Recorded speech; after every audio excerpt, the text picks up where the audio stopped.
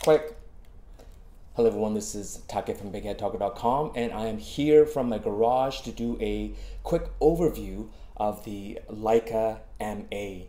Now I am taking this camera with me to Hong Kong, and I'll explain in another video why I'm taking it with me, other than the fact that I always take a couple of cameras to review while I'm on a trip. But this one specifically I asked for a reason, but I am going to be shooting a lot of film on this trip, and so I wanted either the Leica MP, the M7, or the MA, and it didn't really matter which one I got. And so Leica sent me the MA. And so the biggest difference between the three that I mentioned, so those are the three, I don't think they're the only three, maybe they are, currently available Leica film cameras, the M cameras. But the M7 uses an electronic shutter, and there are some electronics to it, but it is still a film camera.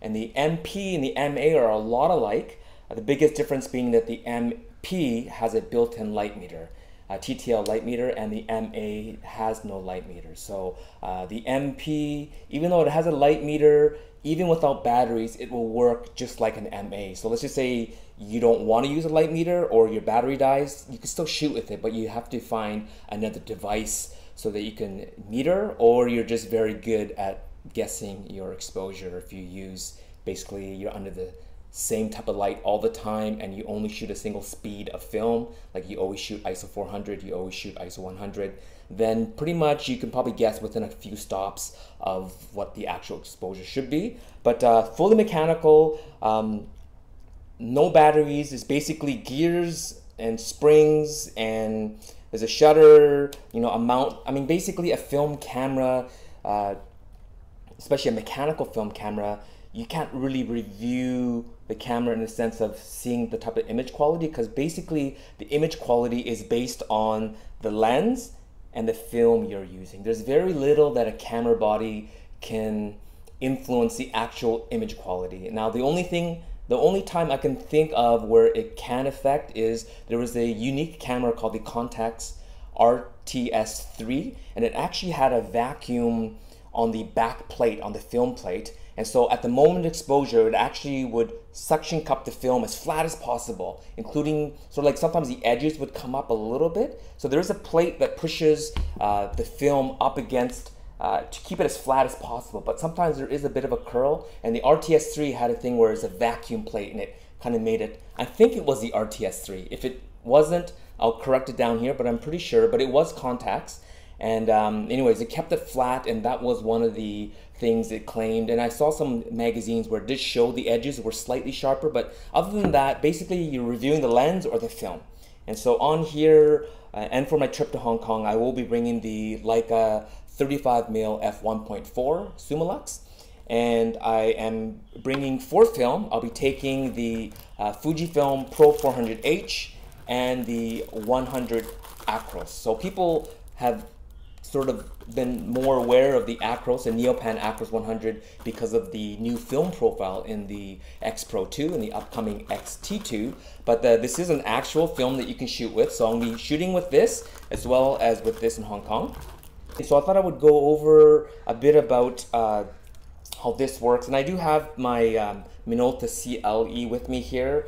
It feels like this is half the weight because there's lots of plastic in here, and this does take a battery. This is fully mechanical, and so there are technically fewer things to go wrong with it. Now aesthetically, it's a lot like the MP. It's gone back to so if you own an M2 or an M3, it has the smaller shutter speed dial. They kind of went larger a little bit later on, so the classic M6, you know, has the larger wheel, and the M5 had the really weird one that wrapped around the shutter release button. But this is smaller, and as well, as you go up in speed, you're actually turning it clockwise, where the newer ones go the other way, where you turn it counterclockwise going up in shutter speed. So all the new Fuji films follows that, the newer counterclockwise to go shutter speed up. This is the reverse, so you kind of have to remember that because there's no light meter in here to tell you. So as you're shooting, you can't see in here what's happening, so you need to kind of always look up to see what your shutter speed is. Another thing is it's a one-piece shutter trigger. You know what? I don't even know what they call this. The crank anyway, so it's a one piece, and so it feels very fast and stable. They gone back to the old, just the turn knob style. I don't mind it because I don't shoot a lot of film, but some guys, they like the newer one that's often angle and you have the little crank there. And so the reason why I like it is it has the red dots. So as you spin it, as you crank it, you can see the film advancing, so you know that it's advancing. So I like that. There's very little play in the shutter. Sometimes I find, especially with the Fujis, I know it's a digital camera, so all it has to do is touch some kind of a, I don't know, a trigger or switch down below. But this, you know, this feels like it's going straight down. There's no kind of a sideways kind of a play. And I found even on some of the digital Leicas that there is a little bit of a play. And over time, this might kind of start moving, but this is solid. It goes straight down. Another thing is, unlike the older Leica M's, like the M2 and the M3, when you pull your film out, your counter, it automatically resets to 0. Actually, it goes to, it goes up to 40 frames, I think, but it goes like minus. It goes a little bit minus so that you can crank it 3 or 4 times, and then finally it goes to 0, and then you start shooting, and then it counts up. So typically you get, if it catches the right point, it typically catches, and you'll get about 37 to 38 frames on a 36 roll.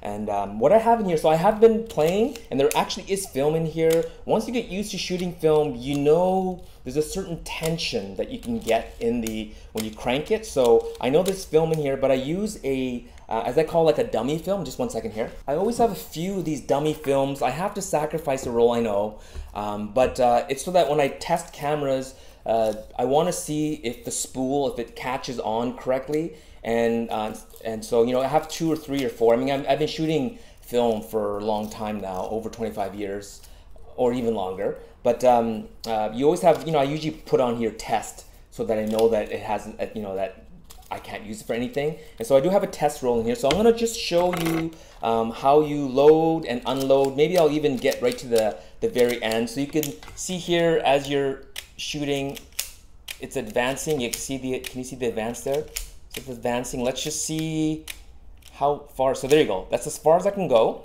And then so you hit the little release here. So it releases, right? And oh, another quick thing here. If you noticed, I always had the control grip on the Leica CLE, and I mentioned it in my other MA review from 2 years ago that it just coincidentally fits onto the MA. So there is no, I mean, there might be an MA grip, but this isn't it. This is actually from the Minolta CLE, so pretty darn cool. So you're at the end, you have to hit release, and you will then just start spinning this, and you can feel the resistance or the tension here. And since the film, so never do this, okay, never do this, but since the film is a dummy film, I'll actually show you, this is probably something you rarely see, is as I am reversing, so here, you know, this opens up, you can see the film right in there like that. But as I rewind, as I wind this back, you can actually see, can you see that? You can see the film in the spool, right? So it's, I'm just taking it all out, and let's just keep on turning it. I counted, I think it's about 70 turns. So I can see if you shoot a lot of film, you'll get kind of calloused fingers, which is all right for me because I'm a guitarist, and my left hand is always calloused from my strings anyways. And it's getting near the end, and you could probably even see it there, or maybe it's not. Let's just see here. Keep on spinning. So you can see why guys like motor drives back in the old film days. So here we go. There you go. See that? It came off the spool. And here it is at the back here. You can see how it's coming off. I won't take it all out because I'm gonna then reload it again for you. But, so that's pretty much how it works. And you can even see how the shutter is half cocked there, right? So hit that to 0, and here you can see that it is at -3, right? So you can see the 40 there, and so when you, every time you open it and close it, it resets to 40. And I think the reset counter, I think that's probably it right there. This is what's actually spinning and resetting it. And this is how the bottom plate, I mean, minus the grip that I bought, that I got from a CLE, this is kind of how the bottom plate looks like from there. So it's a brass top and bottom, so it's nice and heavy. It has the matte paint on it, so it looks very stealthy. The MP, I think it says Leica up here. The MA is so stealth that the only place where you can actually see it is right on the flash shoe attachment. There you can see it says MA there. That's the only place where it says it. And from the back, like my MD review, you look at it from the back, the MA and the MD from the back looks almost identical. The only way you could tell that the MD is digital is that it doesn't have the little the spool here to rewind the film. And what else? And also the crank here, right? So that is a dead giveaway that this is film. What I want to do now is to show you how to load film into a Leica M. Now the older M's, like the M2s and the M3, had the spools that came out, and you had to put them both, like the film on to the spool, and then you kind of push it in. Some guys like the older ones, the older style with the double spool. This makes more sense. So it's just like a little built-in spool with like 3 little jagged arms, and the film basically, so you would drop it in. Now everyone will probably have their own sort of slight modified style, but my style is pull it out enough so that it can curl in. So maybe it's out just a little bit too much. And this is what I was talking about, the back plate of the film camera. If this back plate is not aligned correctly or was not designed well, this will affect the sharpness of your image. And so that there's a bit of a spring on here too, so that it will keep it as flat as possible. And that Contax camera had that little vacuum on there to keep it really flat, right? But here it's a cloth focal plane shutter as well. And here, maybe I'll even show you as you crank the shutter here. So as you crank it, all right, so there you go. So that's cranked, and then you shoot, right? And then you crank it, and we'll pick a slow, you know what, let's even go to bulb here. So when you go to bulb means it'll stay open as long as you hold it open, and I'll pick a large aperture here, so I'll even be able to look through, and there you go, right? And that's how it works. And if I pick a slower shutter speed, like to say quarter second here, you can see it and ready, and there you go, right? You can even hear that little funny gear sound. So you start hearing that gear sound around, I think, a 15th of a second. So let's just see here. Nope, 15th of a second, you can hear the clear click, click, like that. And if you go to 30th, let's hear that. It's very quick, but about 15th where you hear it very clearly, like that. And then you go to 8th, and you can hear slightly that gear. You go to quarter second, you can really hear it. Half second, there you go. And then 1 second, you can really hear it. Hear that? So, you know, you do kind of, your ears do get used to it. So again, 30th, you can hear it go click, click, like very quickly. And then when you go to 60th, it's very fast. You can almost feel it more than hear it, like that. So it is 2 consecutive click, click, like that. It's very quick though. And then when you get to 1/125th, you can't hear it anymore. And then 1/250th, like that. It sounds almost the same. It's slightly different, but it feels different. 1/500th, there you go. And then the top shutter speed, 1/1000th, there you go. And then there is a flash sync here. So maximum flash sync is 1/50th of a second. So it's not very fast, but it is limited by gears and springs and mechanics. So anyways, let's go back to loading the film. So here is the film. You pop it here, and so you can see the teeth. Okay, again, I think I have too much film sticking out. So let's pull this back a bit. So typically when you get your film, it'll be like this, right? About that much film is what's going to be given to you. So you open the back here, you make sure there's no dust in here, make sure everything's clean. You pull it through here, and you can see right in there the little teeth, right? So you kind of have to make sure that it goes in enough. So again, it's already dropped in here. So yeah, so make sure it's not all the way in so that you can sort of follow it into one of the teeth, like that. Here, let me just stand here. This is difficult because I'm trying to show you at the same time. So yeah, there you go. And so once it goes into the teeth, right, then you push it in. So you know that the film, so it should be riding along that railing here. So that railing, so it's writing there. And once it's there, I typically will close it and hold this down, and then I will, so I'm showing you from my perspective, but I would typically then, as I crank it like this, so you can, I'll do a close up here. See that? You could see it catching, and I think it did catch, right? There you go. And then after I crank once and I can see that it caught, then I will put the bottom plate on. But here, just for the sake of this, I'll show you like that. See that? So you can see how it's cranking there, right? There you go. Like that. So let's just say, so typically you'll do it till about 3. Once it catches, I can see that it got caught, I will then put the bottom plate on right away. And so you just put that there. It's a little bit more complicated. And then also make sure that this lip here, make sure that that lip, you know, don't close it so that's like this. So what happens is you close it and now, you know, you're exposing the back, right? So you're gonna make sure, that's the most complicated part here, is make sure that this stays down, right? So not like this and having this left open, right? But having it under, and then you turn it 180 and it's closed. And then here you see the crank there. So again, it's at minus, you know, -3. So you just go 1, 2, 3, right? So now you're ready at 1, right? But anyways, now you're ready to shoot. You can see this part here spinning. If you want to make sure it's caught, if it spins, the 2 little red dots, then you know that it's caught on and you're ready to shoot.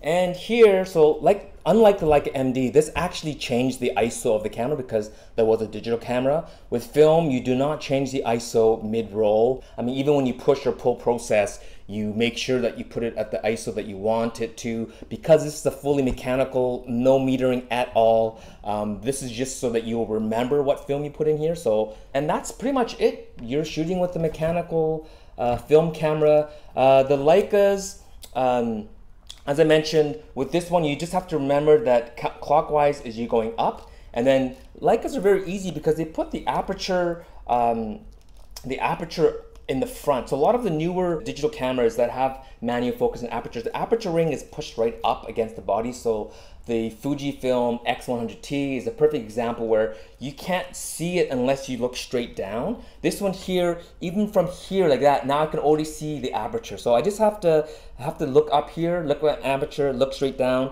And if you know your shutter speeds and where you're at, when you hit 1/1000, you can't go, it doesn't accidentally go to bulb. So if you want maximum shutter speed and you're shooting and you don't know where you're at, you can go all the way and you know you're 1000, and you go down one, you know at 500th, now I'm on 1/250th, 1/125th, because these are all in full stops and these are all in half stops, and that's very Leica-esque. All the Leica lenses that I know of are in half stops, and all the shutter speeds on the mechanical film cameras are all in full stop. So it's kind of easy to remember that way. As I mentioned, the big difference with the older M2 and the M3s, which is this is a lot like in that it's fully mechanical, is that this resets, where the M2 and the M3 you have to manually reset it.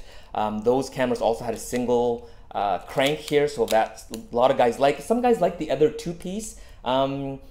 I don't mind it, but this does feel faster and more solid when you're spinning, when you're cranking like this. It just feels more solid.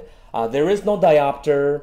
The one thing that I would like on the MA, as I mentioned on the last time I reviewed it, was I would like to have a lock here, so it'll just lock the shutter. It's kind of a natural habit to, as soon as you finish shooting something like this, you just kind of automatically crank it and you're ready for the next shot. You have to remember, if you're always going in and out of a camera bag, to once you finish, then don't crank it, because if you do crank it and then you put it in your bag and you put a soft release on here, you'll always be shooting these blank frames, and so that's not good. So just like if you can, you know, this is almost perfect as a fully mechanical camera. If you could put a lock on you, because there's no way of turning this on or off, if you could find a way of locking this, and then when you need to shoot with it, then you just have to unlock it. Just a mechanical lock there would be great if you can somehow figure it out. So again, I just like I said, this is not a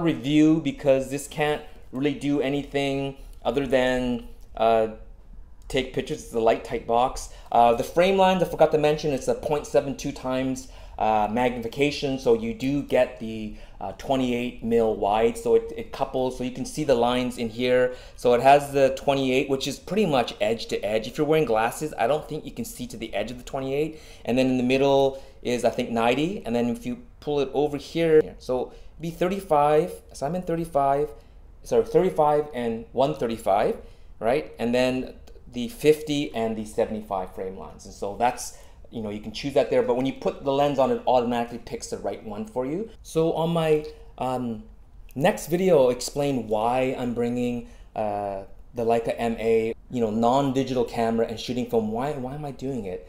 So I'll explain in my next video why. But if you follow me on Twitter and on Instagram, and I also have a special project, a crowdfunding project, that, again, just go to my website if you want more details, but I kind of give hints in there as well of why, and you can sort of figure it out. But if not, just wait for my next video and explain exactly why I'm shooting this mechanical camera. But it's going to be a lot of fun. This camera could have come out in 1950 and no one would have batted an eye, because this is the type of camera you would have expected to come out in 1950, but it's being released in the 2010s, which seems so backwards. But that is Leica, and this is what they're famous for. So for $4,200 US, you get a fully mechanical film camera. I want to talk a little bit, if I have time, I might just edit this out, but these weird Leica straps, I'm not a fan of this nylon type strap, and I don't like this grippy, it says Leica there, and I think these aren't that cheap either. But the beauty of these are, it's the clips here. The clip here has this funny kind of a U shape. Because of it, it's easy to release. Like, look how easy it is, like that, and it's out.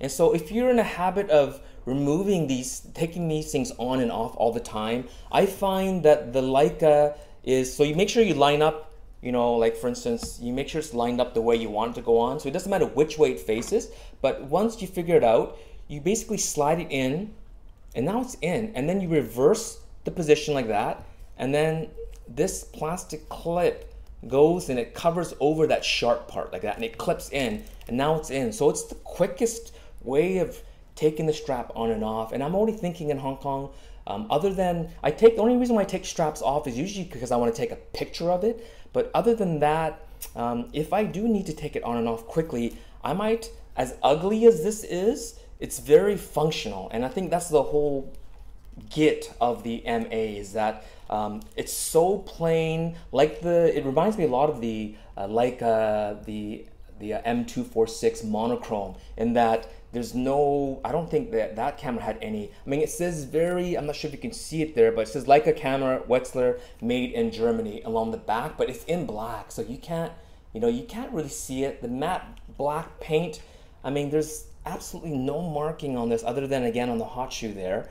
So it's a very plain looking camera. So in a utilitarian way, this strap goes really well, and with this grip too, I think it's really functional for this camera. So let's just see how this goes. I'll talk to you at least one more time, if not two more times, before I go to Hong Kong. So until then, if you miss one or two or three videos, you'll see me in Hong Kong next time. So thank you so much for watching, and happy shooting.